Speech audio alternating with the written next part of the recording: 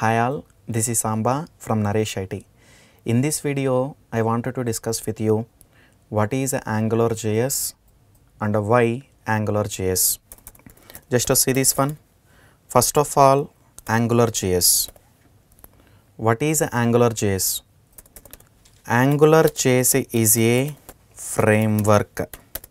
What is the next point means? Angularjs is a client side JavaScript framework. What is the third point here means?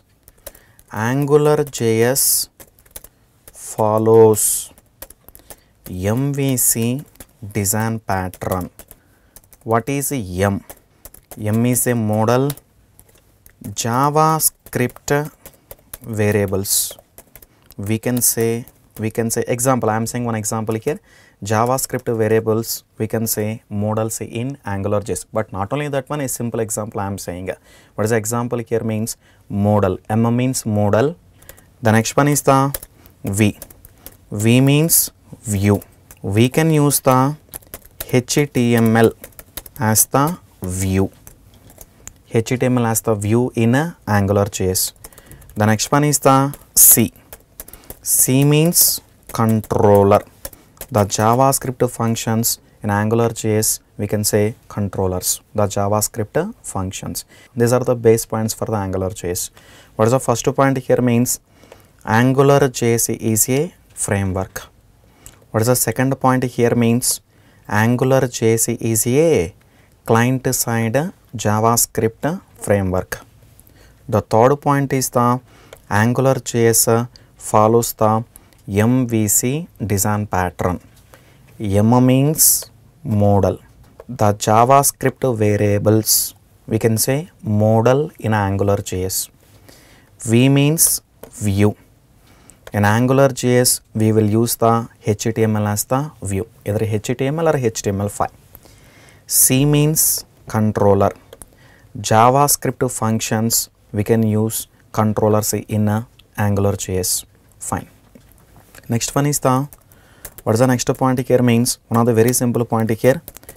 Angularjs have a so many predefined modules. As Angularjs developer, we can use the modules. We can use the modules here. Just see the some of the predefined modules here. The framework itself have a so many predefined modules. Just to see the first module here, some examples I will tell. What are the examples here means? The first one is the ng-route. The second one is the UI.router. The third one is the ng-messages. The fourth one is the ng-animate. The next one is the ng-storage. Just to see this one, for example, what is ng-route? ng-route is a predefined module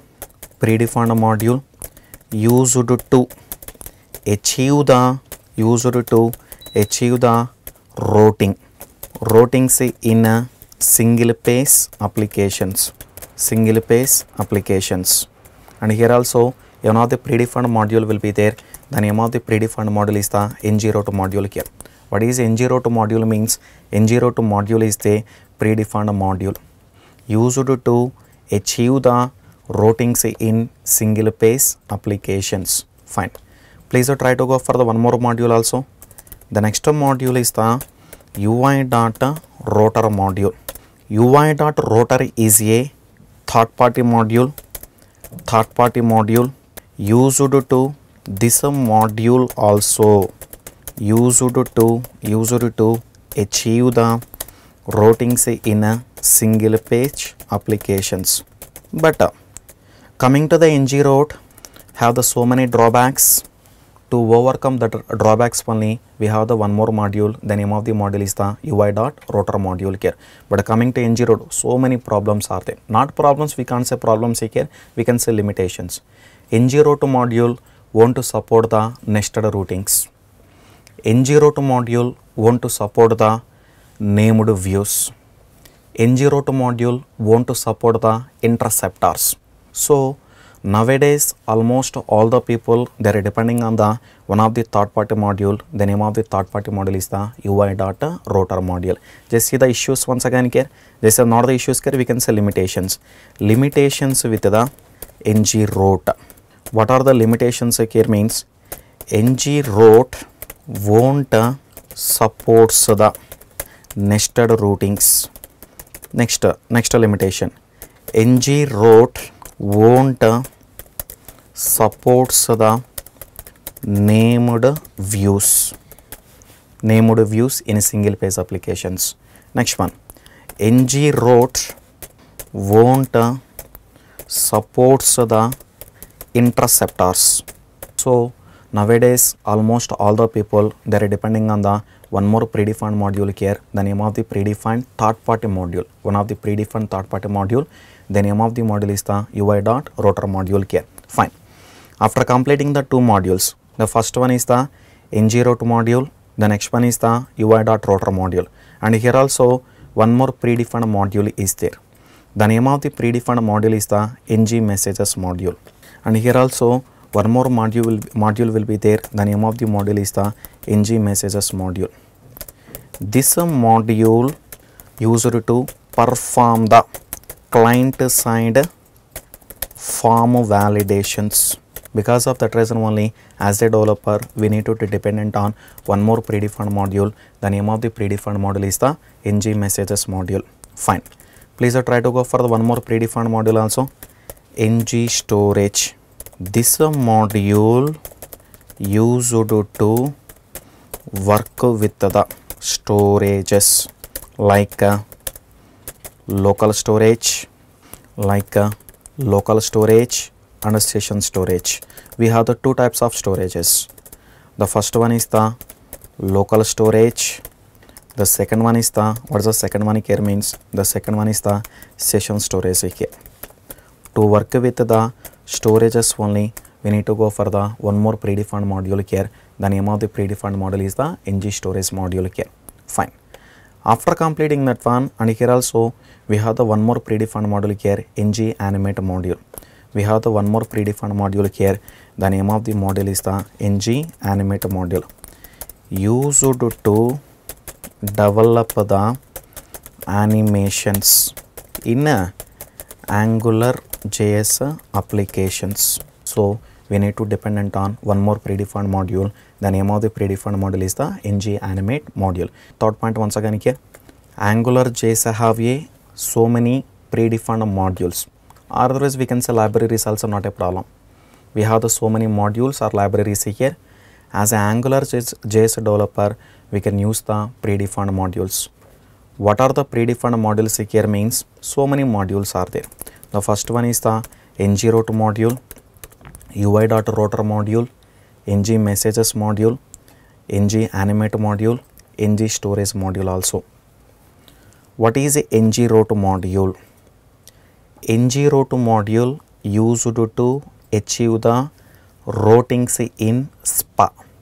SPA means single page applications here. Fine. What is the use of UI.router module?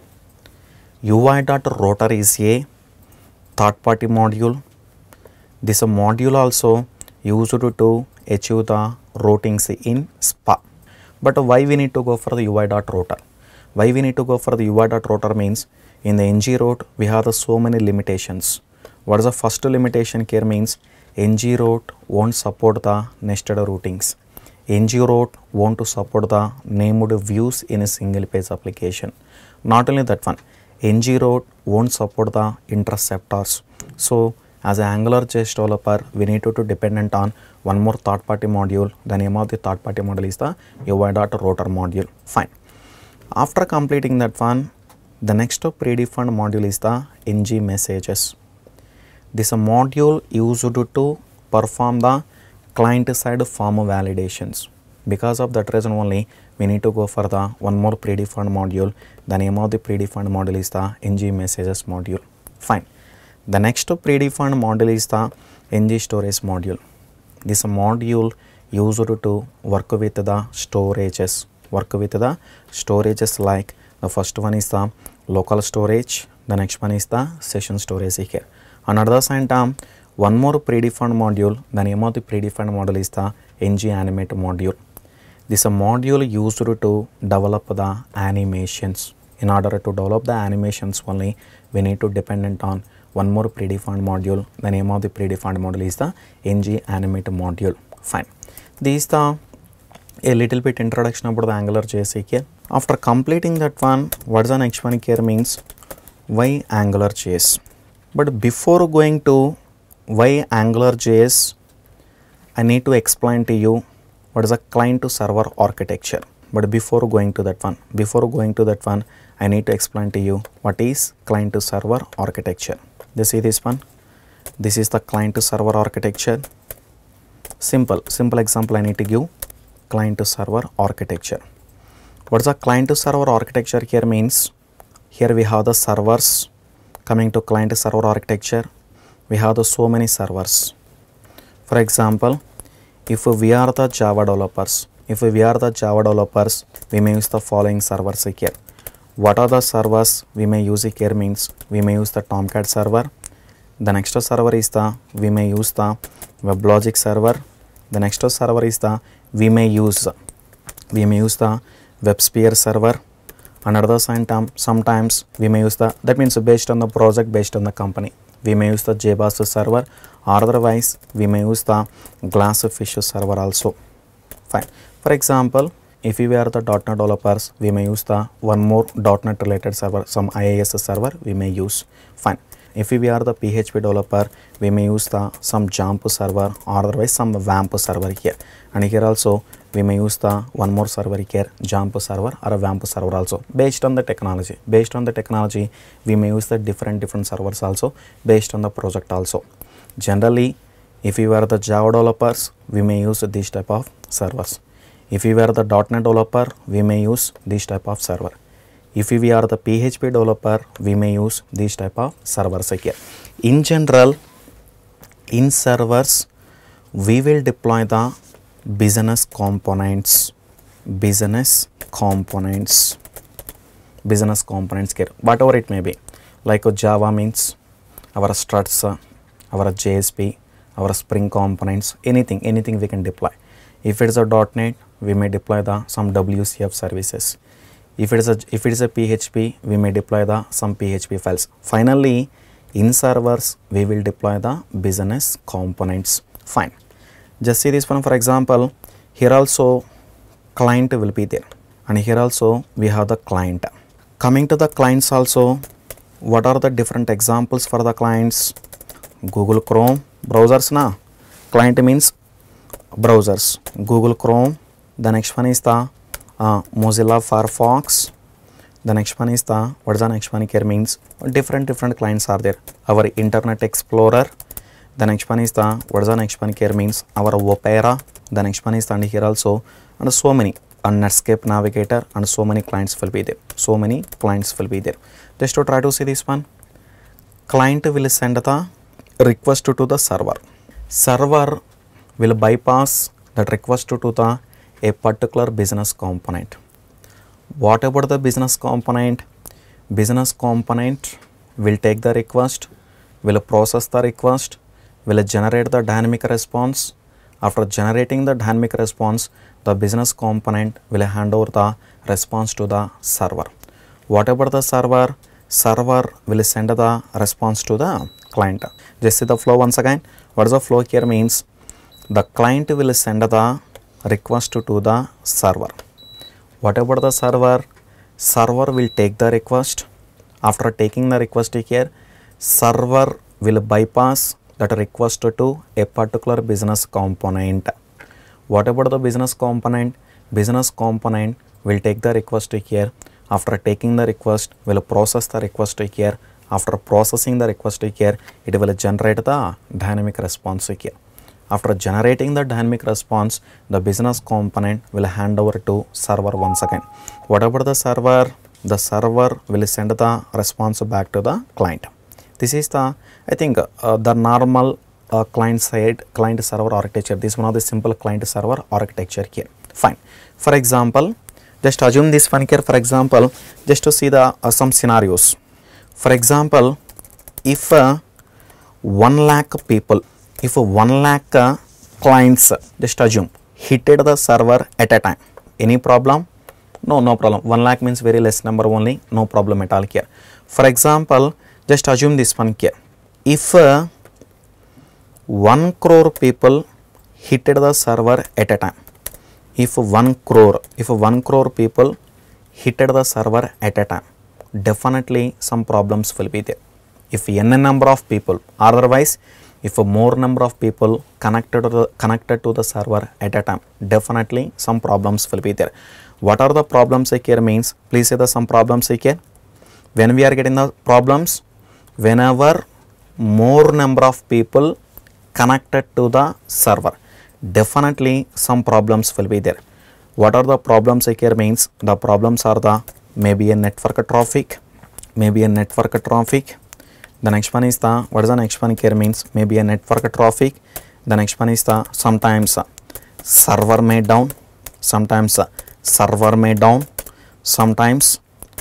server may crash. Sometimes the server may crash here. I think based on the situation, sometimes the servers may down here, sometimes the server may crash here. Another same time, sometimes we are getting the some delay responses also. Just to see the issues once again here.